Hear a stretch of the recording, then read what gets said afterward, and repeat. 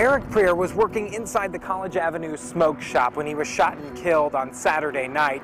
His family tells me he was working here to support his 2 young daughters and his mother, who has terminal cancer. The shop's owner told us 2 men came in and tried to rob the place. Eric was shot and killed in the process. We lost our uncle, and it's just sad because we don't know how to deal with that anymore. My uncle, he loved everybody. He was a loving person. It's just like, he didn't do nothing to nobody. He was a good man, and he just wanted to make a living. He just wanted to put money in his pocket and be able to put food on the table. They were his world, you know, and that was his world, and it's like they came and just completely shattered ours. People are having to bury their children and their brothers and their cousins, and it's not right. And we need to figure it out, and we have to do better, because I don't wish this on any family. It'll get better over time. It's just like our hearts will never be fixed anymore.